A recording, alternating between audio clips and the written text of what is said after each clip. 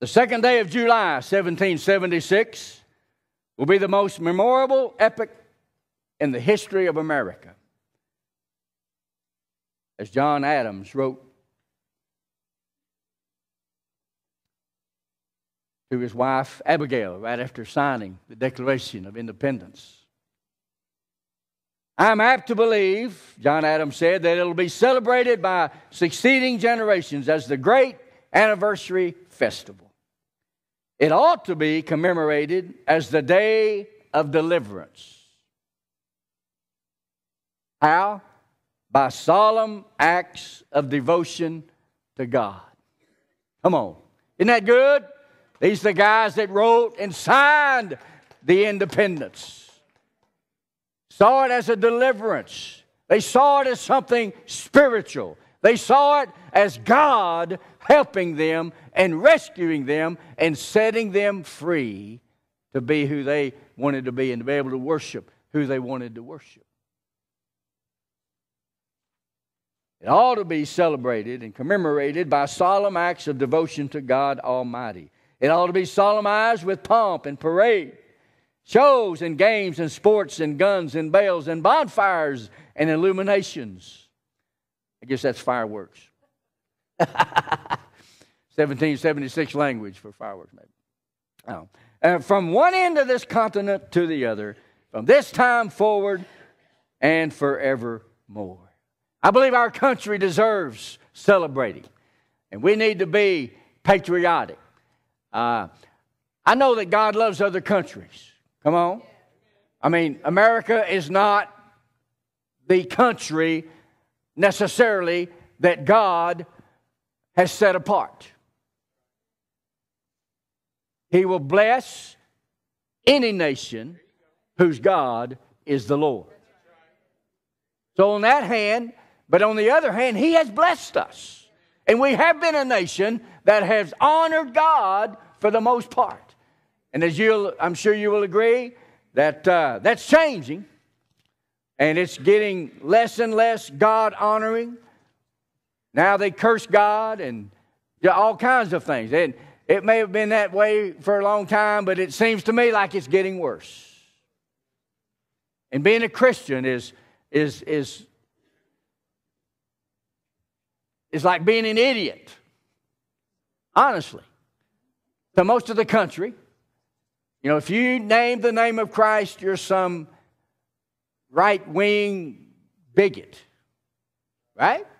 And looked down on. And criticized. And mocked. But I believe with all of my heart that our country is great because it honored God from the beginning.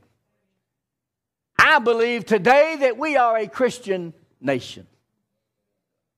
I believe that we are a Christian nation. I know there's not Christ-like in all the aspects of our country. I know there's ungodliness in all realms in our country.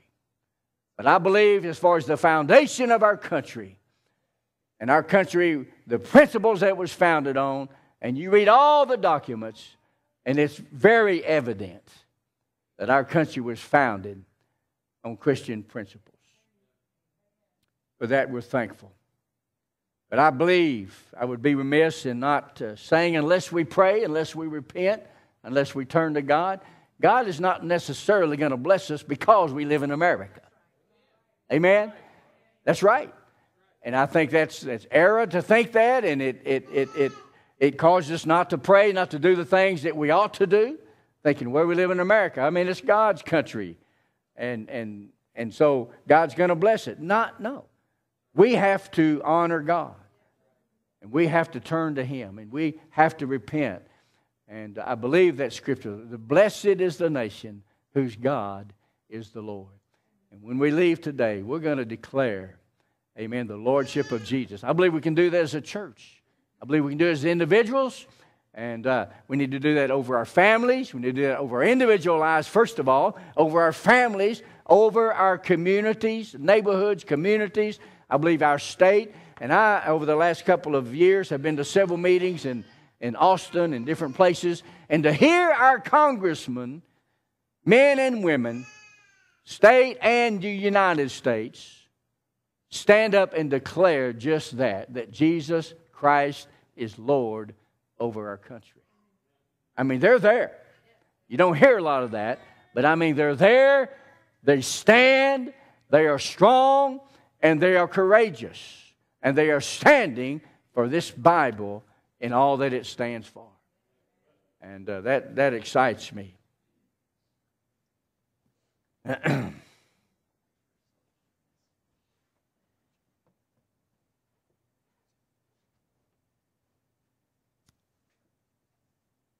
Anybody agree with me this morning? We have talked several weeks about the Holy Spirit and the wonderful person who He is. And He has feelings, He has a mind, He has a will. He can be grieved and He can be made happy. The Holy Spirit is a person. We've talked about all the different functions that He does and the gifts that He gives and how we are better off because Jesus is gone. That just marvels me. I marvel at that. When it's to our benefit, Jesus said that I go away. You know? And so we're better off because He went away. Because His going away, He sent the Holy Spirit who lives in us and empowers us and does the things that we need done in our life. So we've talked about what does it look like to be a Spirit-filled Christian? And a person that's full of joy, amen? Full of boldness and courageous, full of life. I've got a river of life flowing out of me as a song. I could sing it if I could. Hallelujah. But there's a river of life. There's joy. There's happiness. There's victory. Amen? There's a love for God. There's a sensitivity to the Holy Spirit. There's a passion for the kingdom of God. There's a hatred for this world. This world meaning what is Antichrist. There's a hatred for that. There's a anti as far as the world is concerned and what this world represents. And there's a passion and a love for Jesus Christ and a desire to see His kingdom advance. But what does the Spirit-filled church look like? Well, if we're Spirit-filled Christians, we ought to have a Spirit-filled church. Amen? Turn with me to Acts chapter 2, and let's talk about what does a Spirit-filled church? Is it crazy? Is it wild? Is it loud? Is it quiet? Ow! What kind of songs do they sing? What does a Spirit-filled church look like? What does it do? I think there's some confusion about that. And I think we need to see, well, what should happen? What shouldn't happen? And we're going to take a couple of weeks and talk about that. The Spirit-filled church, what it looks like, what it does. I want to read, I put a little post on Facebook a few days ago, and just thinking my thoughts. Sometimes they get written down, but let's see. Hey, what is both sacred and serious, yet loads of fun and full of excitement and joy? I believe church ought to be fun. I mean, I think Jesus had fun. That's not being disrespectful. Some people honestly believe church should not be fun. That you don't smile. Read a thing on, who was it? Irma Baum, one of them little things in the paper. And she asked a question one time, my little girl keeps turning around smiling at people. What should I do? You know? It's like this is terrible. We're smiling in church. We're happy in church. I believe church ought to be fun and full of joy and excitement. Hallelujah. Don't you, Gloria? Church ought to be long, long, long, long. All right. But it is spontaneous, and yet it's orderly. I believe church ought to be orderly. I believe God is a God of order. I believe confusion and disorder is from the enemy. I believe a Spirit-filled church is a church of order, and yet spontaneous. It's lively at times, very still at others, and always reverent. Always reverent. It's uplifting and encouraging to everyone who are present. Many contribute, yet no one gets the credit. This is the gathering of the saints. This is the Christians as they gather to worship, to learn, and serve together. I love the church. Be committed to the church. In Acts chapter 2, verse 43, Luke writes, everyone was filled with awe. Luke, I want to read it in this translation. Verse 42, they devoted themselves to the apostles' teaching and the fellowship and to the breaking of bread and prayers. So that right there is pretty much how a Spirit-filled church ought to look like. Part of it anyway. They devoted themselves. They were, I hear that word devoted, church. Steadfastly devoted. It was a commitment. It was a passion. It wasn't something that they did when they felt like it. It wasn't something they did when it was convenient. They steadfastly devoted themselves, committed to learning and being discipled in the things of God. I ask you this morning, is that a commitment on your part? I believe if you're a believer, you're hungry for the Word. The Spirit of God in you. There's a hunger for the things of God. There's a hunger for the teaching of God. That's what a disciple is, a learner, a follower of Jesus. To the teaching and the fellowship and the breaking of bread and prayer. The fellowship, the communion, the partnership. This is a family atmosphere. Amen? And we are family. See there? Great minds think alike. And so that's important. This is not just a gathering of people. It's a gathering of saints, of Christians. And I believe we're related to each other just as much as I'm related to my daughter. Emily, yeah. Emily, by blood, we are related in the Spirit. And I believe it's different, but it's just as real. We call sometimes, hey brother, hey sister. Do you realize that is the truth? We are brothers and sisters in Christ. We are family.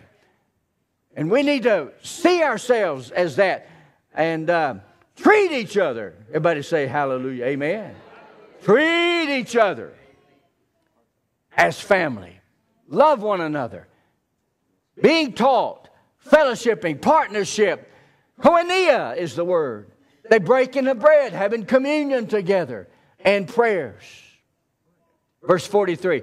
All came, listen to this, all, A-W-E, came upon every soul. Now this is the New Testament church. Pentecost had just happened. This is the church in action. Learning together, praying together, breaking bread together, fellowshipping together. And what happened? Every soul stood in awe of what God was doing. Something special was going on.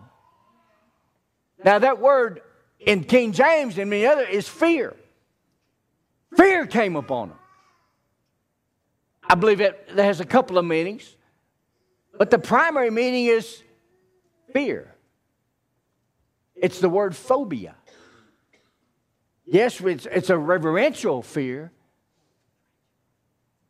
I believe there's a fear. There's a healthy fear of God. I do not want to transgress my God. Well, number one, because I love and respect and reverence Him. But on the other hand, I fear what God can do to me. Just check over there in Acts chapter 5. What happened when people lied to the Holy Spirit?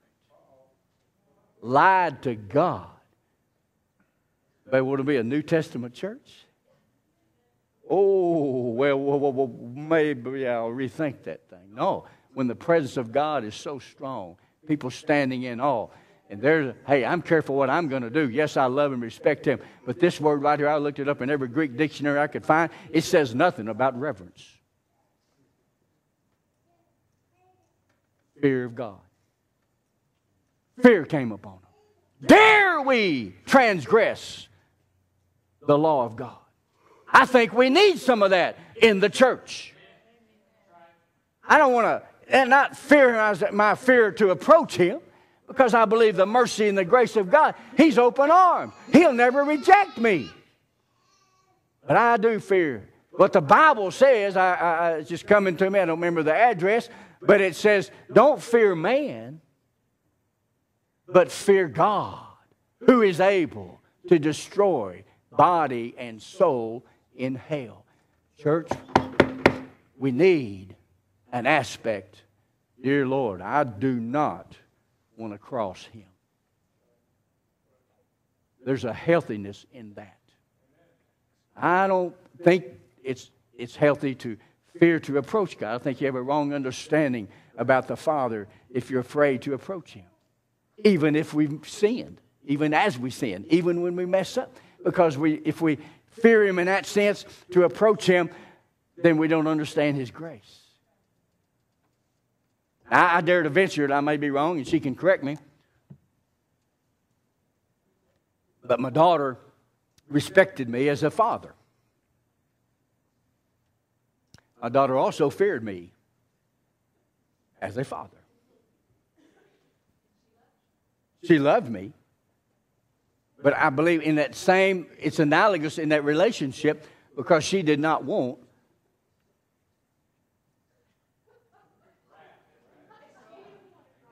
Didn't want that. That was part of the reason she minded. Really. Consequences. It really is. I know God's a loving guy. You'll never hear me. I mean, He'll love you. I don't care what you do. He'll never love you any more than He loves you now. He'll never love you any less. His love is unconditional. His mercy is new every morning. The grace of God is sufficient. And I never fear to approach Him even in my worst condition. And I reverence and respect Him, but there also needs a healthy, what God can do. The Scripture says, fear God, who is able to destroy both body and soul in hell. We need some of that kind of fear in the church. And all Mama had to say was, when Daddy gets home. Fear. But there, and I want to emphasize again, it's not a fear to approach, and there's great love there. There's great love between Emily and Daddy. But there is a fear there that she did not want to cross. She didn't want to disobey because there was severe consequences. And we're not going to spend that much time on it, but I think it's important. A feeling of fear came over everyone as many amazing things and miraculous things happened through the apostles there in verse 43. And all who believed were together and had all things in common, and they were selling their possessions and belongings and distributing the proceeds to everybody as any had need. New Testament church, caring, giving, sharing, caring, giving, sharing with each other. We try to do that. And everything that I say we need to do, I say, and our congregation can improve in every area. But I thank God that we're a loving, giving, sharing church. I thank God that we try to be aware of needs and do what we can to meet needs in our body. And I will say we've probably cut back a little bit on meeting the needs outside our church body. We still do, and people come in and we help them. But our focus is on the body of Christ. Our focus is on the house of faith. And we still help a lot of people. But we're very prudent about it, try to be very wise, discretionary about it. But I thank God for the generosity of our people and the giving.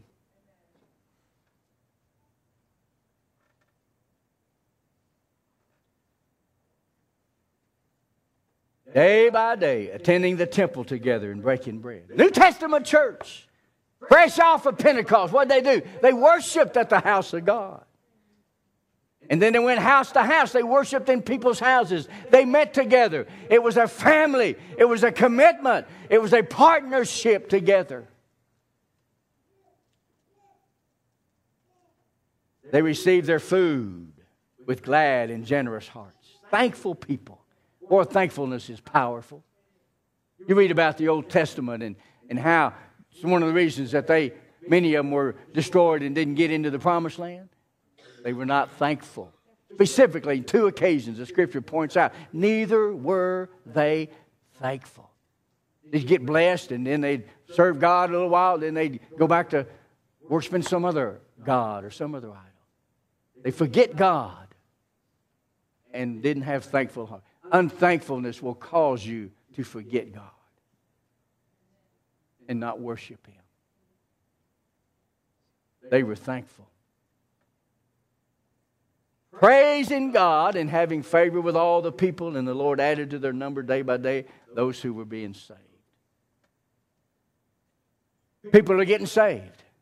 And I said it before, I believe in a church that's alive, that's Spirit-filled. People ought to be getting saved. Great things ought to be happening. I love where great awe fell on them. Many wonderful things, miraculous things, amazing things were being done. I believe it ought to be the norm in our church. I believe it ought to be the norm in every Bible-believing, Spirit-filled church. Amen? God ought to be... If we're just doing the natural, then we don't need God. If we're just going to see the natural, we don't need God. But I believe because we have God and we can be full of Him, we should see the miraculous and the wonders of God on a regular basis. Not to take it for granted, but it ought to happening, and not just within the 4 walls of this building, everywhere we go, because you carry Him with you. You need to be sensitive and aware. In fact, Peter and John, as we see the lame, the beggar man that was healed in chapter 3, they were on the way to worship. They wasn't in the temple yet. And people, where we're going, on the way to where we're going, people's needs are laying out before us. And God wants to use every single one of us to minister to those needs. Sometimes they're physical. Sometimes they're emotional. And they're not all on the street corner either.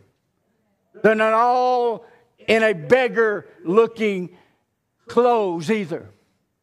They're in the finest homes in this county and in this city, in this area. They're in the most well-manicured lawns in this area. There's hurts great everywhere, regardless of where they live. If they claim to be a human, there's needs in their life. Sometimes they're hidden. They're very unlikely to come into the church, many of them. That'll preach. But that's why God says you go. And as you go, Jesus saw the need, and He had compassion on them. God wants us to see the New Testament church, Spirit-filled church. They were learning about Jesus. They were loving each other. They were breaking bread and having communion and participation with each other, caring for each other's needs, sharing what they had with each other. People were getting saved. Miracles were happening. Woo! That sounds like a lot of fun to me. I believe it ought to be the norm. I believe, and not just within the 4 walls. When we come together, we ought to be coming together and celebrating what happened during the week as you prayed for people, as you talked to somebody in the grocery store. As Elizabeth was in Brookshire's the other day, I got to check this man up. Some man was hugging my wife. I heard about it, Charles. I heard about it. She said, well, he was an old man. I don't know how that makes some of you feel, but I better move on. But some guy she shared with, she listened. All she did was listen. I don't even know the whole story. I just heard her telling a little bit to one of the daughters. Evidently, she just listened. Didn't know the man. I don't know if you ever seen the man before. She listened. Just an elderly man. And Lost his wife 5 years ago. Just needed a shoulder, an ear. Just needed somebody to listen to him, because that means I care about you. See, if we'll just care for people, and you know, I think it's so true. They don't care what you know until they know that you care. I mean, I believe in the Scriptures. I've memorized all I can. I love the Word. I love the Word. They don't necessarily need you to quote the Word to them either. In time, that's the only thing that's going to heal. But they just need to listen. Will you listen to me? Will you not judge me? And listen to me? And hear my cry? Boy, and after that, he said something to the effect, hey, I'm not trying to get fresh with you or nothing, but can I hug your neck?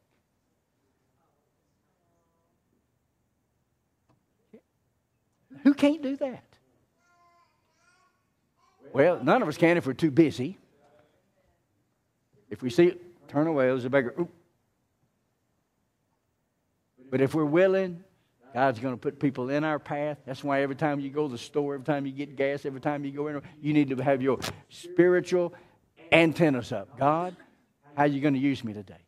Who's going to cross my path today? Who will I have the opportunity to talk to? Who can I listen to today? God, use me today. And you seemingly insignificant small ways just like that changes a person's life. He was hurting, and he left glad. That's being Spirit-filled.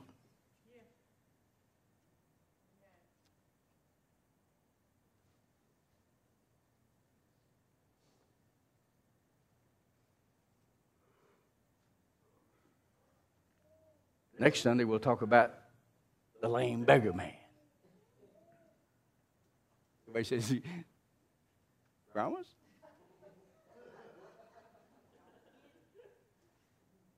Gloria.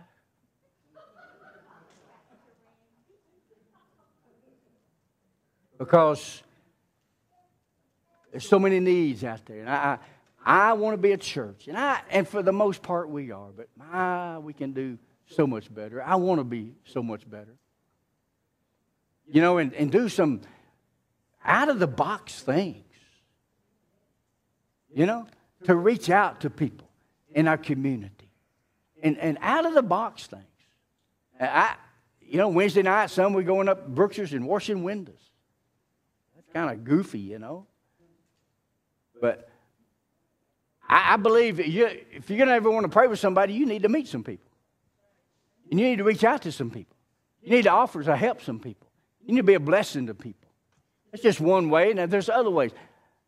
Would y'all pray and ask the Lord, what would He have us do? Not necessarily everybody going to do it, but if you come up with something out of and get a team and do something.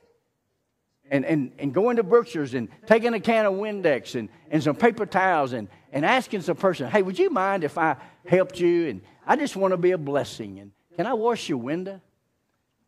And after they pick themselves up off the pavement, literally, because they think, what are you up to? What do you want? What's the catch? These are the things that they say. What do you want? And see, that's the problem, I believe, with the church. The perception is the church is here to get something. That's not right. That's why we need to go out these doors and be givers and be doers of the word and do what we can to be a blessing to people and give. Because that perception, what do you want? Oh, we just want to help you. But I know, but what are you doing this for? And they won't, like it's hard to even convince them that, and some of them insist, well, here's $5. And we've taken it a few because they literally drop it or, throw it out a window or something. And I'm not going to leave it on the pavement.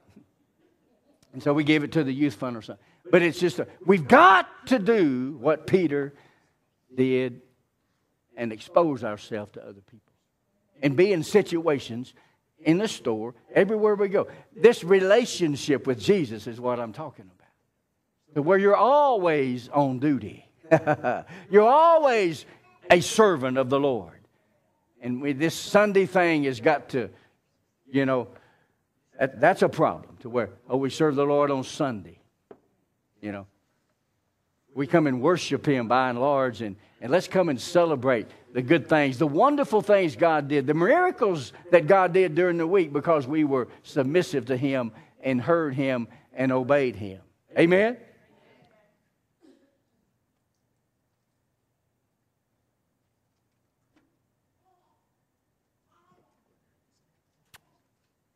She loves it. I don't care if y'all do or not. Acts 3:10 and 4:30, real quick. And we are going to talk about the beggar man. And it's a good illustration of healing and what the church gives, what the church does. But in chapter 3, verse 10, after it was all over,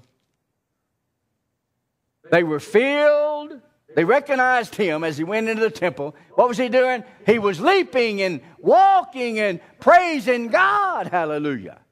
Well, somebody said, if God delivered me, I'd be happy too. Well, where is it? There it is. I say. See? And we ought to be examples, having been set free from our sin, having been delivered.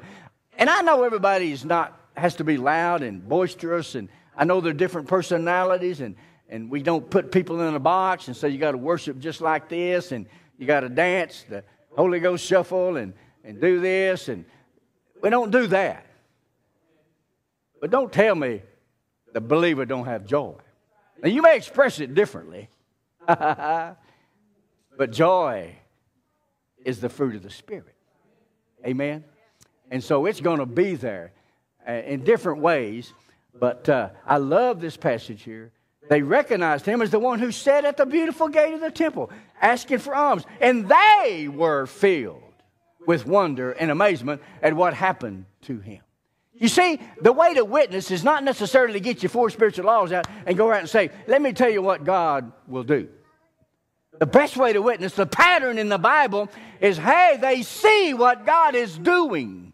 They see what God has done, and you explain. Well, let me tell you. So Peter commenced to explain, and 5,000 people got saved. Come on, hallelujah. People will start getting saved when you start doing miracles. Woo! When you begin to reach out and touch somebody's life. When you say, God, I will obey you today. I'll go be a witness. I'll go share the love of God. I'll go listen to somebody, and you'll touch somebody's life. Then you can explain, well, let me tell you what God's done in my life.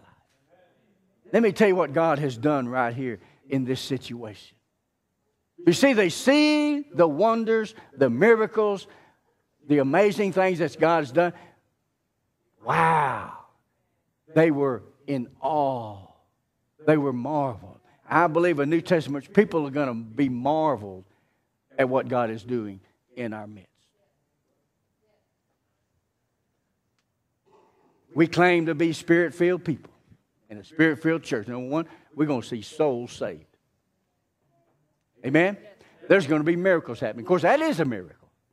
People getting saved and set free, that's a miracle. Absolutely. Your brother getting saved, that's a miracle. That's a supernatural activity. But God wants us, I believe, we ought to experience the supernatural on a regular basis. The supernatural ought to be the natural. Or it ought to be the norm. Maybe not the natural, but it's supernatural, but it's the norm. Woo! Because of who God is in our life.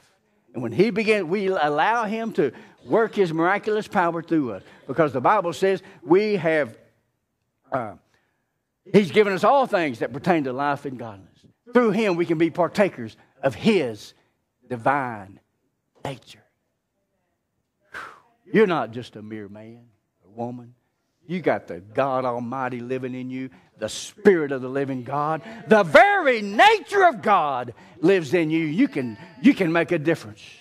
You can touch people's lives. You can look at them. You can talk to them. You can listen to them. You can pat them on the back. Different people have different things. We don't all have the same gifts. We don't all operate the same way. But God wants to use every one of us. Stand with me this morning, or I'll just keep preaching. All right, if you're sitting down, well, I'm going to just keep.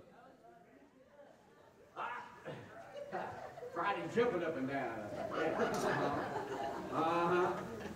Nah, I love giving them a hard time. Hey, church. I want with all of my heart, listen to be God-honoring, God-fearing church family.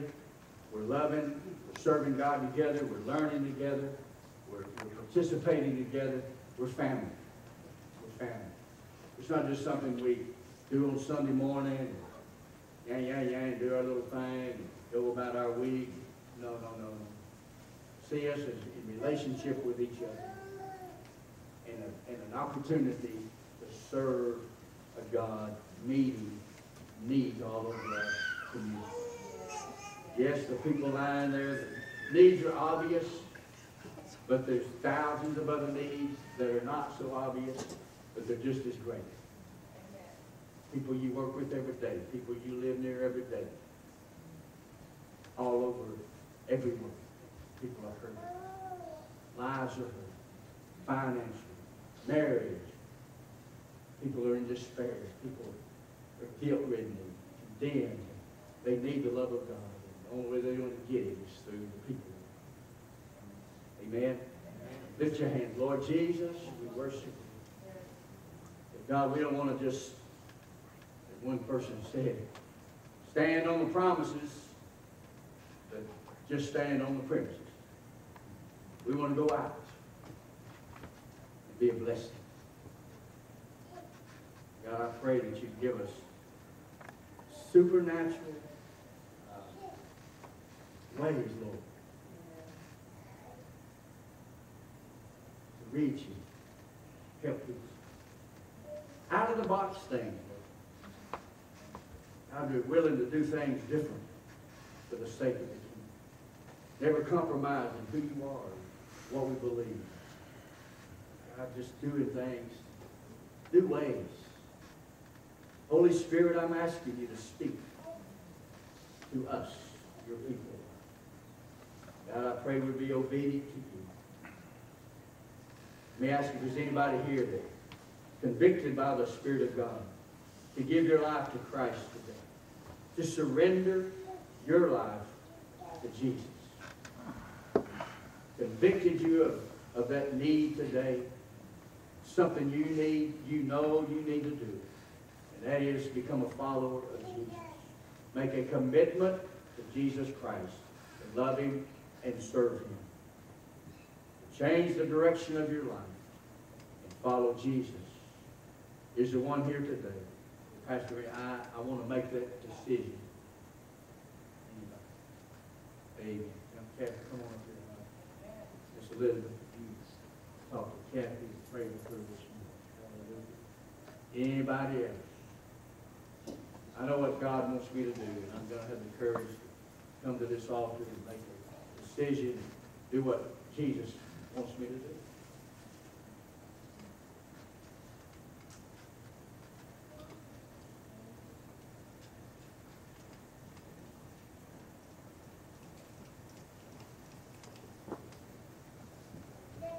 Just pray.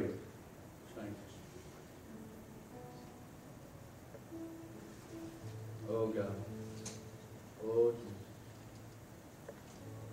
Blessed be you. Blessed be you.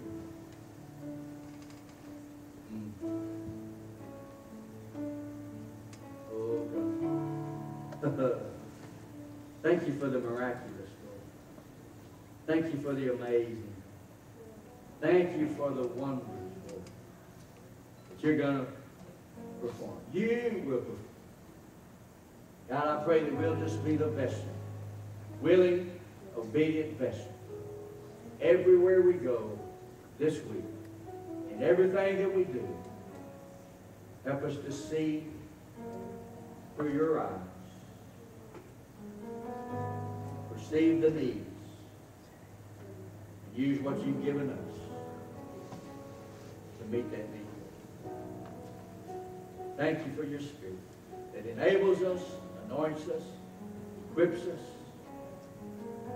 to do great things. Blessed be your name. Lord, we pray for our country today. We do that just everybody right now. Oh God, we lift up America. Lord, we thank you for the blessings of the Lord. God, we thank you that we are a rich nation, and yet with those blessings, with that richness, with those privileges, comes even a greater responsibility. God, that we steward what you've given us. God, that we be thankful, grateful, not take for granted the freedom that we enjoy, the blessings that we have. Oh God. Oh God. All the lives that's been sacrificed for this freedom, God. For both men and women who've given their lives so that we can be independent, so that we can worship you and enjoy the freedoms that we do. Fill our hearts, God, with thanksgiving. Lord, let us be ever mindful. We must serve the Lord. That we must love the Lord our God with all of our heart and soul and mind and strength. Love others as ourselves. Thank you for our neighbor.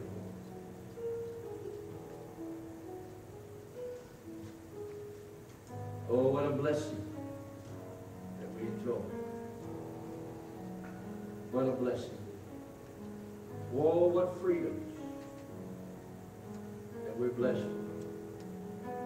God, we thank you for America. God, I pray that we will be benevolent. God, give us wisdom to all of our leaders. We will not be selfish. We'll be giving. I pray the churches will rise up and do their part. Churches.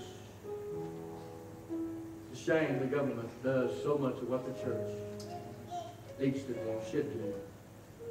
We relegate it. Oh God, give us a heart for the needy, for the poor. Oh God.